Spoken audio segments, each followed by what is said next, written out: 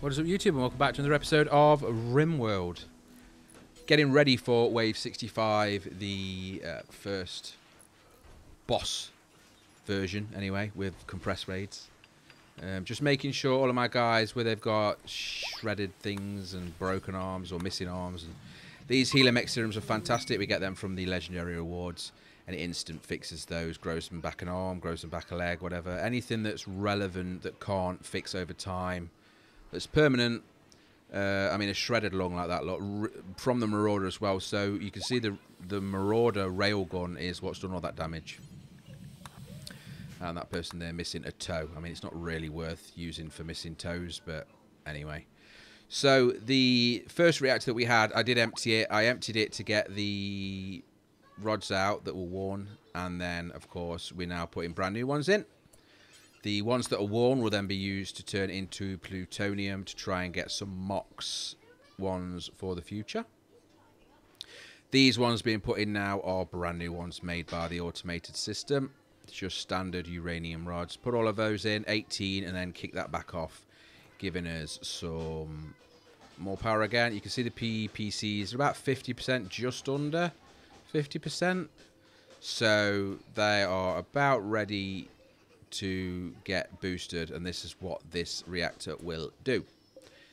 I think maybe I'm going to go for a third one, but I will need to readjust the base slightly because they're not going to fit here, so I'll probably need to build a bit more into the mountain and build a third one. So we've got 3 reactors going, 2 turbines per reactor, and see how we go there. I can't imagine that I need more power than that, and I can confirm that that gives me about 250,000 watts of excess power, which is definitely good enough to charge those PPCs ASAP. Here is one of the machines for the quest as well to do the research for. This is to process the plutonium and allows you to make the MOX fuel rods, which are the upgraded fuel rods. There's a lot of sad people just looking over the stats here. You can see it's because pretty much their entire family has died. Yeah, that's, I mean, 8 without a table. There you go. You can see I'm triggered. 8 without a table. They've got a fantastic silver table with fancy seats. So if you eat without a table, that is a you problem, not a me problem. The food is in the fridge right next to that table, so you would literally have to walk past the table to eat it anywhere else. It makes no sense. That right-hand building that's very long, I'm just going to use for now for the plutonium. It is quite dangerous, and radiation sickness is a thing. You can see that colonist there already has it. So I need to keep it out of the way. The plutonium is decayed in that machine over a period of, I think, 6 cycles in total. And then from there, you can then use it for the next stages.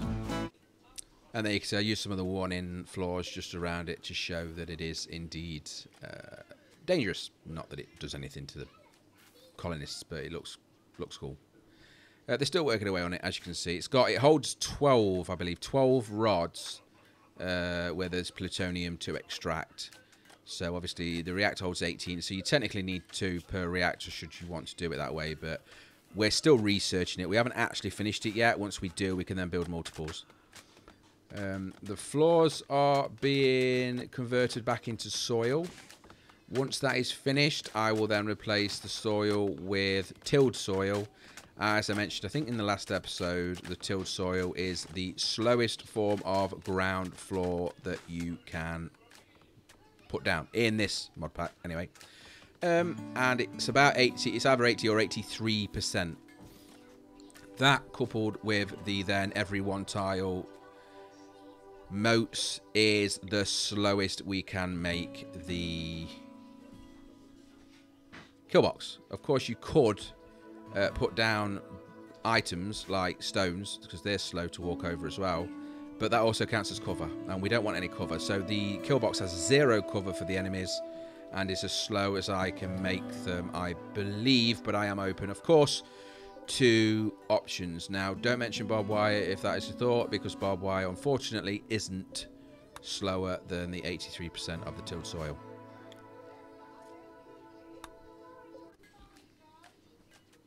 And it was at this point that we started researching the Liberator, also known as a nuclear bomb. There are two types of nuclear bombs in the Rimatronics. There is a high yield and a low yield. The high yield will wipe out the entire map if you launch it on yourself, which you can. It will wipe your map out, pretty much 99% of it. The low yield would do the explosions about a quarter of the map.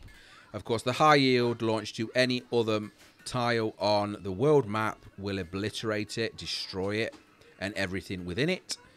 It will also leave then, of course, fallout, which will stay on the map for a fair few years. So be ready for that.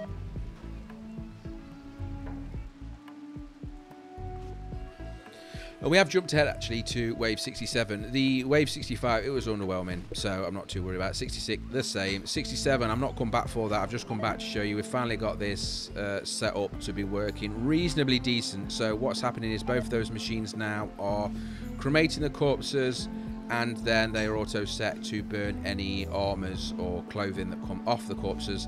The human meat that was farmed previously did work, but we've got so much now, about 20k. I've stopped it for now because there's just no need. We've got like 4,000 or 5,000 fine meals, so let's just see how this goes. Speeding that up to about 12 times, whatever it is, for your benefit, just to show you the process of the cemetery as it does indeed progress. And as the corpses are cremated, the clothes are dropped. The clothes then go into the same machine and are burnt away. Welcome back, currently at wave 69 because of course we are, and I'm extending the base out. The yellow there is for the base. It's hideous, but it was just while I was doing some mathematics on the extension. The idea is at least the back left hand side of that extension will be for more reactors, and this is for the mech link, which is in the brain of our colonist currently, McCannon. Now that is to make some mechanoids, which I will do, and I'm interested in the paramedics as they're called. The paramedics require high cores though. The high cores are obtained by basically ripping the brain out of somebody else. So that's what we're going to use the prisoners for. They are currently blood banks, but we're also going to sacrifice some of them to steal their brains. We can then, of course, use them to make the paramedics. You can see I've moved the marauders to the front, the railguns to the front. So now when they shoot, they will not be shooting through anything and therefore not causing any additional damage. There isn't many slots left. However, the reason for that is because none of the guys now will be shooting their own guns. They will be all on the Avengers guns. The mines now are fully automated. You can see there each of those squares next to them was the automations for the mines, so that will just continue to collect. 3 nuclear silos there, obviously not all kitted out. That one has 5 in, and then the others I believe are empty. Again, high and low grain weapons. The high will annihilate the entire map. The low will take out about a quarter of the map, give or take. You don't really want to use a high on your own map. A low is okay as long as it's like on the opposite side of the map. Using a high on your map will of course practically obliterate it. There will be things that can survive, barely, but yeah. So with that in mind, we can see this psychic drone that's been annoying us for a very long time now. Didn't mention it because it's just a movement, right? What we can do is launch said nuclear warhead. That nuclear warhead will travel over, and psychic drone no longer exists, and everything on that map has been obliterated. The green squares then remain as the fallout. That can come over your map, and if it does, you will get a nuclear winter where it's just crops don't grow and people get radiation sickness from just being outside. And it is likely to happen, but to be honest, I can't send out colonists to those locations to fix them for 2 reasons. One is because it's too dangerous for the very small gaps between waves. Secondly, and actually more importantly, is that they can't be away from the cube for that long. Let's have a dance. You just saw me dancing there with them. I had a quick dance myself. But yeah, the gold cube that's there, they can't be away from that for more than like half a day, or they go into a murderous rage. And if they are in a caravan when that happens, they instantly die. Or at least you instantly lose them. So we can't leave the map, basically. So that's what I built nukes for. If you can't fix a problem, nuke it. A fun one there, so that'll give them a bit of a boost. 8 mood boost there, that's good. Along with the droner that's now been destroyed, so everybody should be much happier. Nice, simple, automated thing there. That is for prosthesis. Now, I don't believe I've used them yet, and I don't actually think I ever do from the future here, but it's there, and the idea is that machine will always make sure that we have 2 ears, 2 eyes, a spine, a lung, 2 legs, 2 arms in stock. So if anybody loses one and we don't have any other option, we can chuck on a bionic one, and they should be very happy to receive that. Moving up now to cataphract armor. It is very expensive and requires a lot of work. Our guys are mostly kitted out. The 2 vampire sanguiphages, of course, will be wearing prestige variants, which is why I'm making 2 of those. And then the rest will just be wearing normal. Now, cataphract armor is about as far as you can get in terms of levels. There is 1 step above that, but we're way far away from it at the minute. Because you've probably seen it in the mods already, there is godlike armor and weapons that we will get to. But to do that, we need to create antimatter, dark matter, and all this other stuff. So for now, cataphract armor is the best we can do. We're making sure everybody's wearing that can. Make sure they stay alive. As you can see, the research is almost finished. A few of the items are greyed out because we can't learn them for 2 reasons. One is that we're missing the tech print, or it may be because we need the mechanator to research them or do something that they haven't yet done. Finally got around to starting the actual building at the back of the base as I planned out originally. All that yellow's been removed because it was just so bad on the eyes. You can see I've got 4 turbines now. That is the 4 that match the 2 generators, the 2 nuclear reactors that we have. I'm going to chuck down some lights because everybody works better in the light. This game is very much on that basis. The robots also are dramatically increased if they are working in the light. So get some lights down if you've got a big project of building or especially digging to do. That will speed it up dramatically. And again, once this area is dug out, this top left-hand corner is going to be where I rebuild the nuclear reactor room. The reactors likely upgrade to a 3rd as well, which will mean we need 6 of the turbines. And I think we normally manage with a couple of the transformers per turbine, so you can upgrade them though, or turn them off. It don't matter. So there's a lot of digging to do. There's a lot of wall building to do. You can see that wall that's being built out there is plasteel.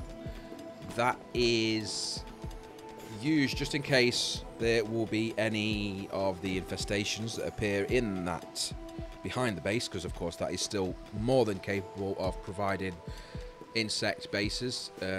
It will give them something to chew on, and if they start chewing on my plasteel walls, I will of course have time then to get somebody there and stop them. From a bird's eye view, you can see I put down a few more of the auto motors as well. 12 now from, I believe we had 8 originally. Also the kill box, around where we have the base and the turrets, I've just put some black concrete cement floor down. It helps stop things from burn, it just looks cleaner. And it also makes sure that, again, no insects appear for no reasons. All of that needs digging out, but we'll have to just quickly go through and leave the odd square every sort of 10 or so blocks so that it doesn't collapse and squash whoever is doing it. Now, it likely will be the robots, but they can still die. And of course, if they do, then we have to use plasteel and steel to fix them. So it's always a good idea to try and leave some structure in place so that the roofs don't collapse.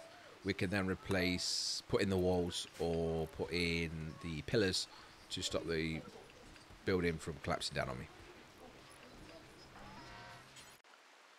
So jump forward a couple of days, 2.5 days-ish to be exact, to wave 70, which is a boss wave, but also to show you that we have, or I have, moved a lot of that over. Now, the PPCs was just moving, which the robots did, and the reactors too. I do need to get them in situ and then turned on to get the power going. Now, there was a mistake I've made here, and that is the fact that you saw that the reactors are moved but not turned on. The PPCs have been moved and are all empty, and we now have a wave, a boss wave nevertheless, coming in, and we have no protection. Yes, we have no kill box because we have no power. Therefore, we're going to have to fight these the old-fashioned way. One of our colonists is out, as you can see. Bonbon is in a death rest, so we haven't got Bonbon available to us either, and we've also lost somebody for a mood, which they're always in. So we have 2, 4, looks like 5 colonists available to fight back, plus a child. Prissy if needed, but as you just saw, thank gosh for the mortars. And that is wave 70 over. So although it looked like it was going to be an absolute mess, that's a polite way of saying it, the mortars did us good there. And that's because we have 12 now. So when they rain down, and they're pretty accurate, when they rain down with vengeance, and they wiped out most of that wave. It looked like about 50%, which is standard practice. The reason I increased the amount of mortars is because with 6, it was breaking the shields but not doing any damage. With 12, that means 6 break the shields and the other 6 do the damage. And it worked because they had shields and they got wiped out.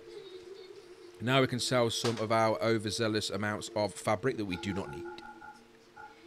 And then another day or two later, we can now see we've set it up. So we have the containment room on that far right hand side, the storage room next, the prison, a much larger one because we need that for the blood and brains. The Rimatronics room is next to there. The racket you're hearing at the minute is all the radiation that the colonists are struggling to carry with, just to get the stuff moved. It's only once and then they can recover. And then obviously the PPCs was in the last room and fully charged with the 2 reactors. Again, upgraded the auto motors, an extra couple there, and just fancied it up, made a floor around them and some fire poppers in case they get attacked, just to stop them from going crazy, because if they do set on fire, they will explode quite significantly because they are full of the shells, and there's shells stored nearby as well. So if they go up with a huge bang. The TAC machines, the buildings that you can see where the radars are spinning around on the top from Rimatronics, I've built about 7 of them because twice now I've had it where one's been destroyed and then all of your items don't work, all of your defense towers don't work, because you need to have at least 1 TAC on the map somewhere in order for your towers to fire. So I've built, I think, 5 or 6 all over the place, just so that they would all have to be wiped out for the enemy to actually take out my defences. These remaining low level but high-ish in plutonium fuel rods are just being now carried over to the new Rimatronics room, away from where they were originally being processed. It is going to make our colonists poorly, but they will recover. As long as it doesn't get to the fatal radiation levels, they will recover, and it's not going to get that high because I won't let it. And if it does, we can use a healer mech serum to remove the radiation anyway. But I'm only going to do that in an emergency because they're better for growing arms and limbs and other things. And bringing you back to end the episode off with yet another fight. You can see we are now on wave 72, and there is 125, so I've increased the amount of kit. Of course, the stats are still increasing in terms of the compression of the raid. Look how fast they're moving. That is disgusting. Crikey. They are resurrecting and they are shielded. You can see I am currently in the process of upgrading the kill box slightly. Just pushed it back The idea is that where those obelisks are, 6 on each side, so 12 in total, I am going to put another 6 behind each, so there'll be 24 in total. Yeah. They need upgrading. I'm not going to put any more Teslas down or anything. They're the only last resort things. I'm just going to double up the obelisks because they are much better, especially with the amount of shields that we're coming up against. But as you can see, the Marauders are going batty with ease, and then that ding-ding noise is them resurrecting. So 125, but is actually 250. All of them are in. If you look in the top left-hand corner, you can see them all in my cemetery, which is annoying. Yeah, look at the state of it. And they do keep their armor, apparently, because their shields would have protected them, it seems. I'm not sure. Oh, no, they didn't have the acid defier thingies, so, yeah. Mill and death there. Why? Why did you die? What on earth did you get shot by?